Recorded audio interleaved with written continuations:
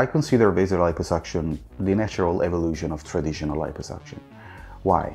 Vaser liposuction melts the fat using heat and ultrasounds before we gently suck the fat out. And that is a major difference that really makes the procedure much more gentle on the body and less traumatic. Now, what are the steps of Vaser liposuction? Vaser liposuction is divided in 3 steps. First, we infiltrate the area that we would like to treat with some numbing solution. That allows, again, numbing, but also constricting the blood vessels so that there is minimal blood loss. After that step, we start melting the fat using ultrasound and heat. That is done very gently with different cannulas. And then with another sucking cannula, we are able to gently and very specifically aspirate the fat that is in the areas that we want to treat so that we can sculpt the area that we want.